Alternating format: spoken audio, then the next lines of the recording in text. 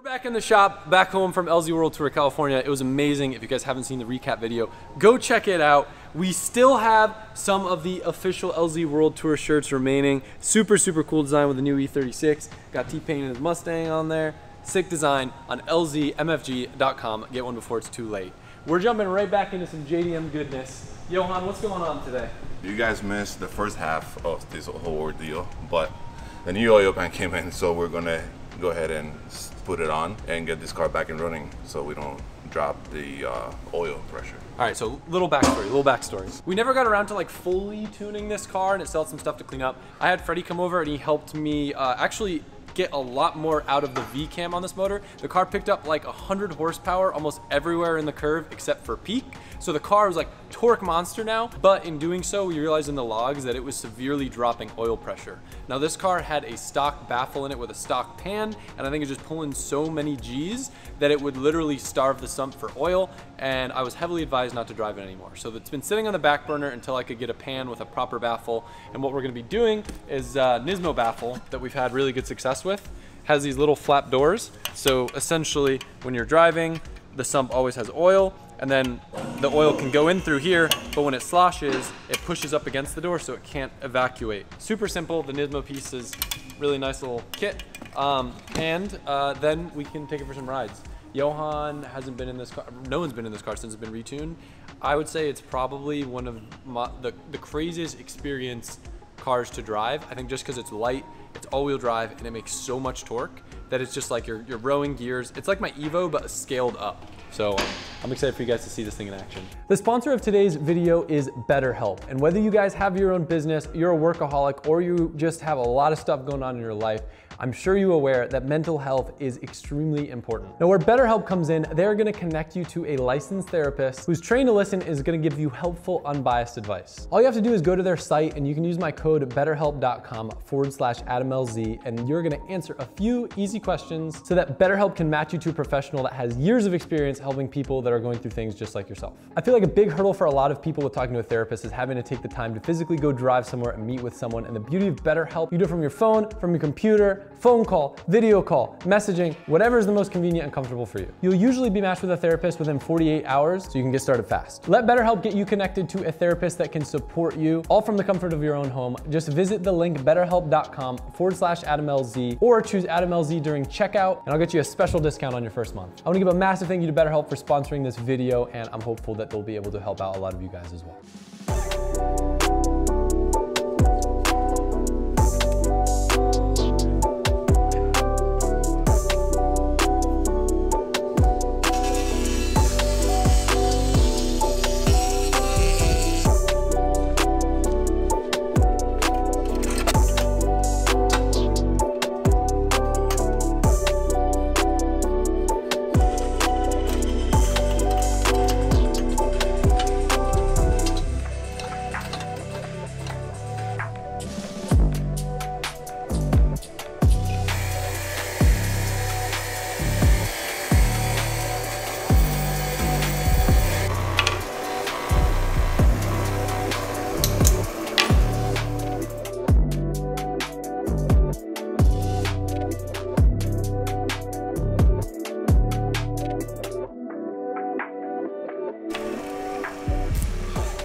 All the bolts are stripped from the RTV. Just a tip, if you're putting an oil pan in, you want to get rid of the RTV, especially the one that hangs on the top of the bolt, because when you go to try to put this in, the RTV will bottom out with the surface of whatever you're installing and put pressure against it, and it won't torque properly. And I've seen some cases where you will strip the bolt out, or the threads in the block, or whatever you are trying to install, and then you got a bigger problem. It's tedious, but it's one of those steps that if you know you did it right, when you put it on, you know, when you took one more step to make sure that you don't have a leaky oil pan, or a broken stud, or a broken thread. Yeah. Because that's a pain, yes.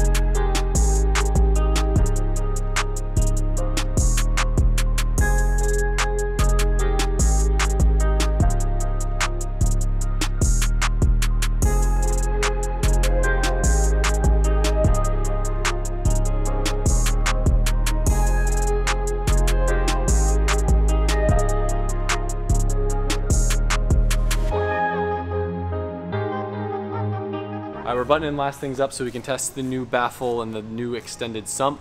Before we do though, I wanted to show you the data from what happened before. So you guys will have this over the screen, but I'm gonna look at it so I'm able to reference it while I'm talking. On our beautiful Link ECU, I guess I'll show here, but I'll blow it up on the screen too. You can see RPM's going up, oil pressure's looking great, getting close to like 85, 90. Not crazy high, but not crazy low. But the problem is up here, you see it just tank down to as low as 45. This is first gear. Second gear, it does the same thing, but even sooner. And then third gear, it does the same thing, but even at a sooner RPM. It should be just holding up here like this, and the oil pressure is going yoop, yoop, yoop. So it's either sloshing or it was just starving the pan completely of oil. On these things, it is an issue with the oil getting stuck in the head and not draining back. Drain back helps, but knowing that I want to be able to drive this car spiritedly on back roads and stuff, it's really important to have a baffled sump, and an invisible baffle works really well to prevent it from starving on certain corners. Got Booth the tuner riding co-pilot. I'm not a tuner, so stop there. He's told me repeatedly that this car's not fast. I don't really think, dude. It's really good. I know it's fast. No, but it's like life-changingly fast. Here goes life-changing shit. Oh, the steering wheel's so much lighter now. I got used to driving a safari car. Safari car's light too now, relax. I know, but that thing's got big wheels. Damn, what was that? What, Mustang? Should I maybe, I'll do a pull here real quick before we go out on the road, just to make sure everything's good. Okay. I want to make sure that the all-wheel drive is working and then the oil pressure is good, so I'm going to have you do a log.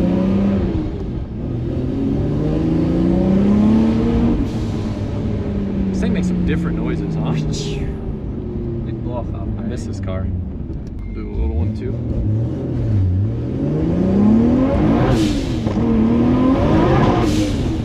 Does that feel all-wheel drive? No more, I'll tell you what. Does it feel all-wheel drive? How does it feel? I don't know. Alright. I couldn't tell if all-wheel drive was working or not. That shit was sick. Yeah. It might be in rear-wheel drive right now. Alright.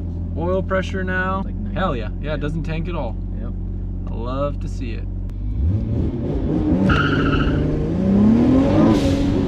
I can't tell. It doesn't feel like it's working. Oh, I don't like that at all. Is it working? No, we don't have all-wheel drive. I tested the pump, just needed a quick little bleed, so we should have all-wheel drive now. Let's see if we get all-wheel drive now. I would say so. Yeah. A little torque to the neck there, guy. Just you wait, bud. Just you wait. This thing gets down. Oh, that was bad. We'll redo that. Ready?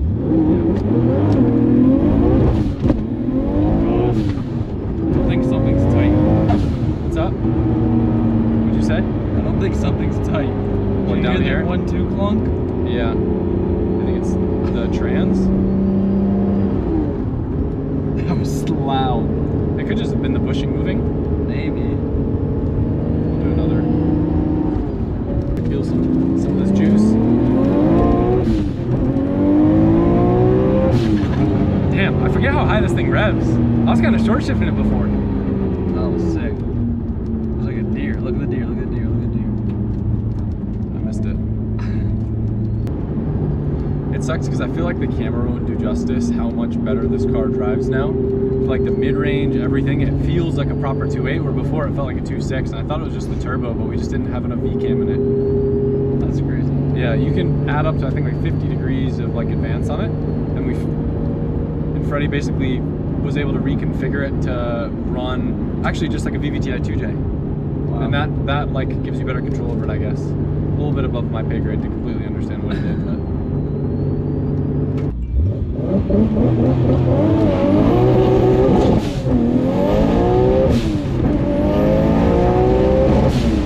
It's really good. Yeah, she rips. How's oil pressure looking? I wasn't watching. I think we're good. I think our first test proved it, but you can click the log and I'll review when we get back. I think one of my favorite things about this car is it's just it's so quiet, but like ridiculously quick. Yeah, the fact that you can leave that hard is pretty wild. Yeah, I mean, the fact that this car did I think it was a Anything 60 in the foot ones is crazy. on the street. Yeah, that's nuts. On the street. Made enough power for it to be fun. You know what I mean? This is just like. Well, I feel like for a GTR, it's the perfect fastness. Like if you, like 400 horsepower in a GTR feels slow. Yeah. Because it doesn't do anything. Because it has so much grip and traction. Like this is the perfect like power to grip. I feel like where it's not lazy. It's still spooly, but it's still fast enough. I mean, it's a 10-second car.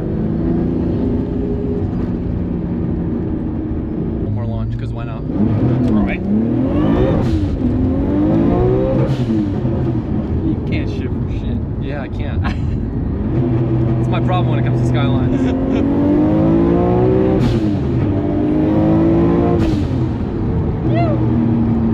It's a good rig.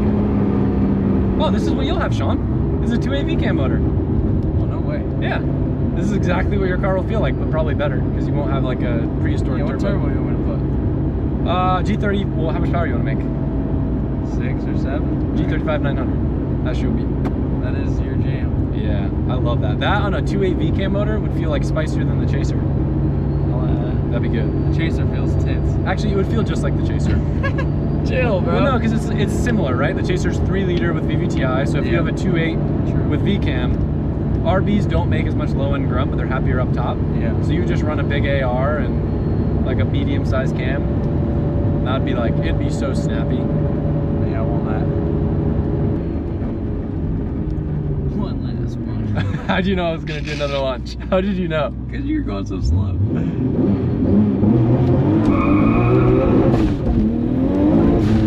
Yeah, this shit's fucking. That was good. Wild. What did it make?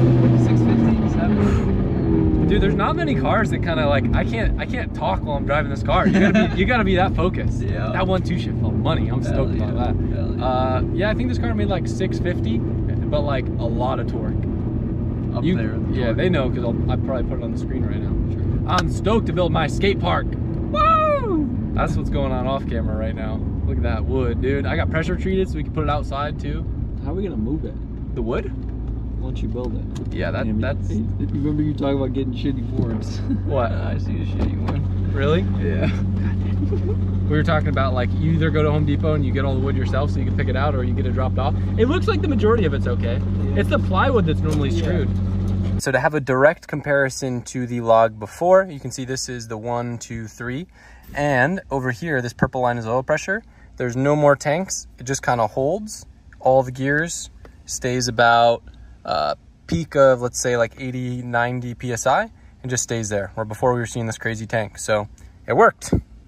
Not the craziest procedure or process or thing to try to diag. Kind of knew what it was right off the rip, but it's still cool to have a problem, solve it, and be able to see results instantly. This car, I don't necessarily have any crazy plans in the near future other than driving and enjoying it, maybe change around the wheels or something. If there's anything particular you guys do want to see with it, let me know. It's a monster.